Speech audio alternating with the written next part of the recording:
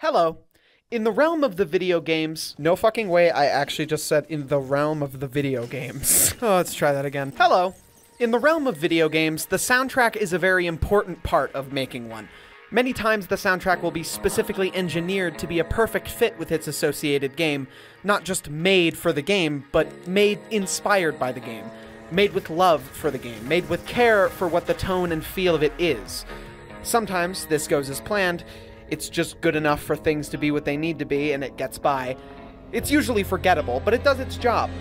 These soundtracks are usually the ones people barely notice. These games don't have bad music, it's just very obvious the music was not the priority. Well, sometimes. Once in a blue moon, you might say. Game soundtracks transcend just being a good soundtrack for a game, and they carry that game. Further than it ever was intended to go. They speak the language of the story. They create a story when it's missing all through song. Usually engineered by a single person or a small group of very talented single persons. Because sometimes, game soundtracks shape the world they are made for. Sometimes, game soundtracks make a game.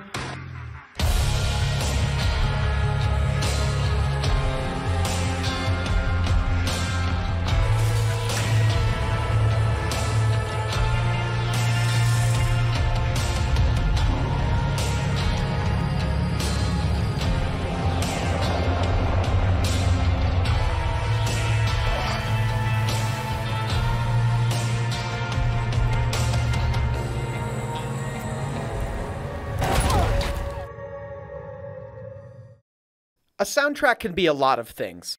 The most common answer from most people when asked, what is your favorite video game soundtrack, leads people down the rabbit hole of Mick Gordon, an Australian composer that has done music for Prey 2017, which has fucking great music, by the way. The whole game is honestly super underrated. Who needs a System Shock remake? We've got a System Shock remake at home! He also did the Wolfenstein reboots. Oh, and of course, just this little franchise you may have heard of called the Doom remakes. Do I really have to say any more? Do I have to say anything else? It's the only thing they fear is you. It's a masterpiece. Like, do I really need to explain why this is good? Before these tracks, I didn't know what it sounded like to be in a pure primal rage, tearing demons to shreds left and right. It really captures the feel of Doom that nobody ever really knew was there. Doom has always been about going fast, killing demons, and working towards a seemingly impossible goal. The soundtrack wonderfully reflects that. It feels like an orchestra of rock. Like an entire massive group of people fighting each other musically. It's like they all just tried to kill each other and somehow this beautiful orchestral nightmare was born. But yeah, this one guy, fucking incredible. A little lost child just absolutely jammed one day. Speaking of, The Binding of Isaac is a classic roguelite. I would go through the entire history of the game, but there's literally so much to cover that I would be here for over an hour. What I want to talk about today is the absolutely fantastic mod, and now actually part of the game, Anti-Birth, which was later repurposed into Repentance, which is that's great. I love seeing that shit. That last DLC is actually pretty good too. The game is fun, and it generally works well. It's a story about a small boy being attacked by his mother and her crazy god shenanigans and hiding in the basement, fighting horrible monsters and endlessly horrifying creatures. Well, that isn't exactly what's going on, but I'd rather not ruin that. It's a great game.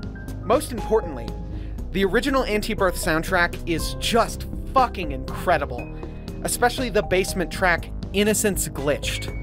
It is a perfect embodiment of what Isaac is. It's dark, confused at first, scared and wandering, but as it starts to rise and eventually crash, it makes way for a more angry, beautiful, dangerous creature. Shut up! It makes way for Just keep wrath. pushing me like this. I'm leaving. Good. Leave. We'll be fine without you.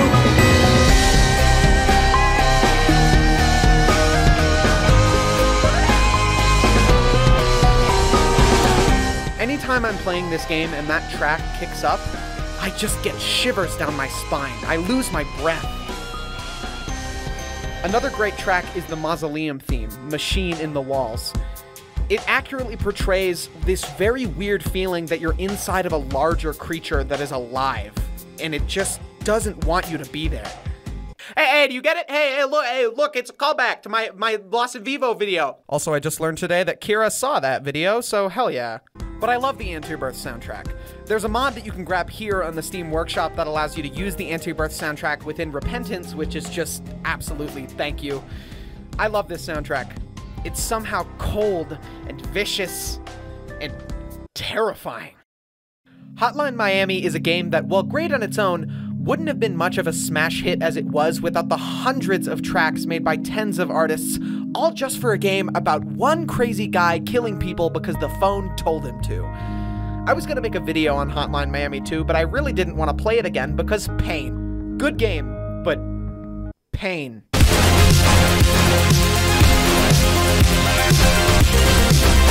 Both of these games, however, have incredible pumping tracks like Le Perv by Carpenter Brut, Hydrogen by Moon, Deep Cover by Sun Ara. These are all iconic tracks now because of Hotline Miami, so I think it qualifies for this whatever the fuck I'm doing here. These tracks really make you feel like a murderer. It really makes you feel like Batman. I can't fucking believe I wrote that in the script. But really, I can't tell you how many times I've played Blade and Sorcery with some of these tracks, and it just works so well. These songs were designed with violence in mind on a thematic level. Even some of them are downtime, but they still have an air of violence underneath the surface. I can confidently say I don't think these games would be the same without their incredible music. Speaking of the previous sentence,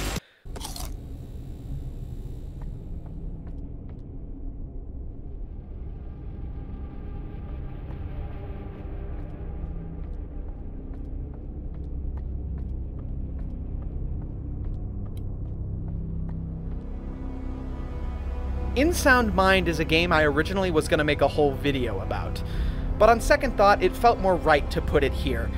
It's a game made by a very small team. These are people who used to make Half-Life horror mods. Knowing that, this game is actually very impressive from a bunch of Half-Life modders. Overall, it's good. I really like it, but it's made into something really special because of the soundtrack, created by the Living Tombstone. Yes, the FNAF song people.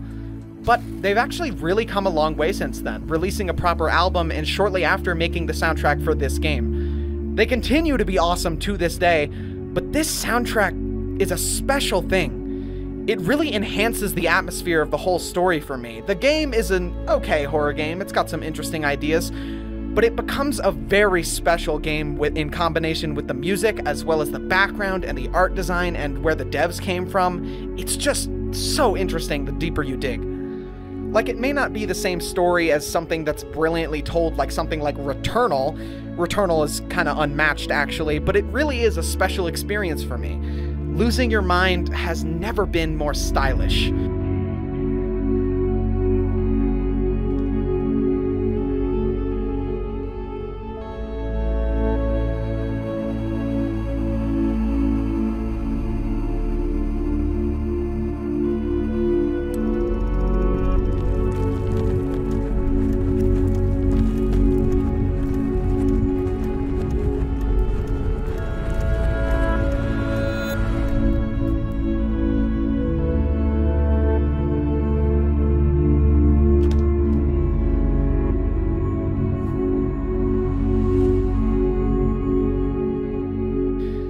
Which leads me to our final specialty for today.